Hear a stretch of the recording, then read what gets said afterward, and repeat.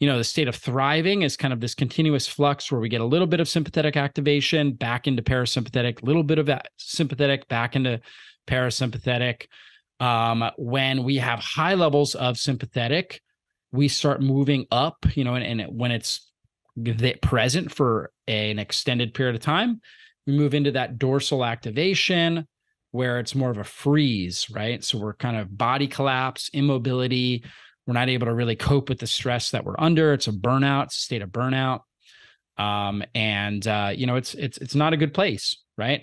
It's a low endorphin place where we don't have the endorphins. We have, increased pain threat, increased pain in our system, and just, we're not able to function at our best. And so hopefully, we're able to get and maintain in that ventral vagal state. And that's what we're looking for. So yeah, I mentioned how the vagus nerve plays a really key role in this kind of gut-brain axis, this communication pattern. So the gut is constantly communicating to the brain.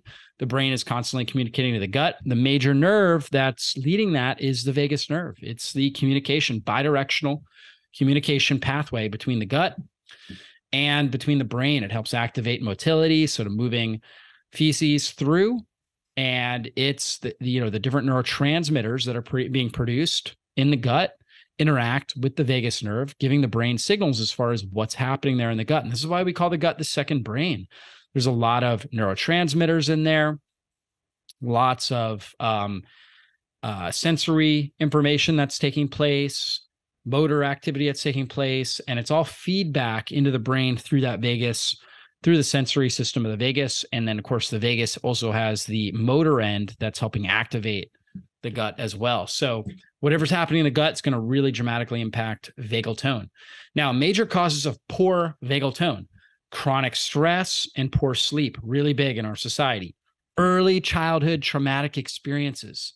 Most people that are experiencing this dorsal vagal activity typically have had some major traumatic experiences, maybe, sexual or physical abuse when they were young. And so that's really unfortunate, but that's a major contributor. Head injuries, concussions, things like that definitely will throw off vagal tone. Poor breathing mechanics, poor posture, poor breathing mechanics play a big role. The way we breathe helps to activate or deactivate parasympathetic activity, vagal activity. Chronic infections, we talked about the gut brain. So chronic infections most of the time in the gut will impact vagal tone as well. Blood sugar imbalances. We talked about how important vagal tone is for keeping blood sugar stable. So for eating foods that cause major blood sugar imbalances, that's going to throw off, it's going to overload the vagal activity and to try to balance it, and can cause poor vagal tone. And then high toxic load, toxins, neurotoxins, mycotoxins. So heavy metals, pesticides, herbicides, mold, and mycotoxins all dramatically impact vagal nerve activity. Now, a couple tests we can do for vagal tone. One is called the pupillary constriction test. So when a light is shined in the eyes, the pupil should constrict for at least 10 seconds for dilating. So constricting would mean shrink, and it should hold for at least 10 seconds before it kind of gives out and then dilates, meaning that the pupil gets bigger, right? So it gets smaller, holds, and then it will get bigger. If it constricts, so if it gets smaller and then dilates in less than 10 seconds, or it fails to constrict, doesn't even constrict at all, could be a sign of poor vagal tone. So when somebody has heightened sympathetic activity, oftentimes it will constrict, but it will give out after a few, 4, 5, 6 seconds. You'll just see it pulsating and then boom, give out. When somebody is in that dorsal vagal tone, right? When they're dorsal dominated ventral activity. So they're, in that state of burnout, oftentimes it won't even constrict, or it will constrict and blow out right away and just dilate right away. Now, second thing is heart rate to breath rate comparison. So, and for the pupillary constriction test, really you just take like a little pen light, you're kind of shining it near the person's eyes, and it's mildly irritating, right? It's irritating kind of the eye, but should be able to hold that for about 10 seconds. So that's kind of the standard there. Heart rate to breath rate comparison. Normal heart rate is 60 to 100 beats per minute. Normal breath rate is 12 to 20 breaths per minute. This is roughly a 5-to-1 ratio. The ratio is more than 5-to-1. So if the heart rate is up higher than the breath rate, it could be a sign of poor vagal tone. So let's say your heart rate is 80 and your breath rate is 12, right? That ratio would be more than 5-to-1. So your heart rate's just, it's much higher than it should be for the amount of breaths you're taking. That's a sign of poor vagal tone. Heart rate variability. This is something you can do. Like there's certain tests. There's also like kind of things that you can wear, like the Oura Ring, things like that, that will tell you your heart rate variability. And that's the variance between heartbeats. It can be measured on various wearable devices. Blood pressure. Normal blood pressure level should be between 100 at the top. So systolic should be 100 to 140, over 70 to 90 diastolic. If this is abnormally high or low, it can be an indication of poor vagal tone. So if your blood pressure is 160 over 100, right, could be poor vagal tone. Obviously, inflammation plays a role in that. Now this, it should be a resting blood pressure, not like a blood pressure you're taking when you're exercising. Then it should be up higher. For a lot of people, and like for me, I know when I had irritable bowel and I was dealing with HPA axis dysfunction, my blood pressure would regularly be somewhere around like 100 or like 90 over 50. It was really, really low. And that was a sign that I was not getting the sympathetic activation. So I was actually in a dorsal vagal activity, right? Which is not where we want to be. So it wasn't a place where I could heal. And that's because I had gut infections. I was living in a home with mold and mycotoxins, and it was wearing down my system. And I was back in my early 20s.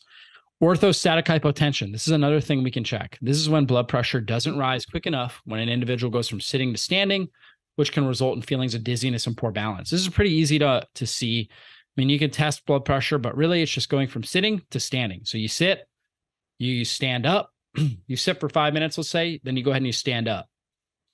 You should feel fine. You should be able to stand up, experience no issue, just go right into whatever you want to do next. If you feel dizzy and it's hard to maintain your balance, that's a sign of orthostatic hypotension. You're not getting the vagal activity enough to get the blood pressure to regulate and get more blood flow up into the brain. So that's an issue. So let's look at some solutions. The importance of intentional breathing. This is a great quote by Sheldon Hendler, MD, PhD, he wrote the book called The Oxygen Breakthrough. He says, breathing is the first place, not the last place one should investigate when any disordered energy presents itself. So it's super important. We know slow, deep breathing could trigger a relaxation response in the body that slows the heart and reduces stress. Breathing through the nose, or nasal breathing, filters the air, is better for oxygen uptake, actually increases nasal nitric oxygen, which helps dilate the blood vessels in the brain. Very, very key for overall neurological activity. The exhale, which slows the heart rate, should be longer than the inhale. So we should actually be taking longer exhalations than inhalations. We should keep our shoulders as relaxed as possible. The neck and shoulder muscles shouldn't be part of the breathing process. Take a bigger breath by forcing your abdomen to expand. As the diaphragm extends, it pushes your ribs out. So just good breathing form in general can make a big difference. Being a state of gratitude, right? Really refocusing your mind on gratitude is super critical for having healthy vagal tone. People who are grateful have more resilience. They're able to adapt to stress more effectively. Little things don't get to them the way they do for people that lack gratitude. For people that lack gratitude, it's almost like for many individuals, they're looking for reasons to be offended. Something happens, they get offended, and they dwell on that. And by dwelling on that, they create more stress. And so they're activating more of that sympathetic nervous system activity. And eventually they're going to move from ventral to dorsal vagal activity and get more depressed. And so we want to really focus on gratitude as much as possible and being an individual that's grateful. And a couple tips for that is keep a daily journal of 3 things you're thankful for. Every day, daily journal, 3 things you're thankful for. Have conversations with your family or your loved ones, people that are close to you, your friends, whoever it is that's, around you the most, about things that you're thankful for each day. Tell someone in your life something you appreciate about them every day, your spouse, your friends. Tell them, uplift them, encourage them, and that will help you, and that will help your It will help activate more of your ventral vagal tone, which is that state of thriving. Silence the negative. Make an effort not to complain. Again, choose to think differently. Don't be offended. Don't look for reasons to complain. Instead, look for reasons to be grateful and thankful.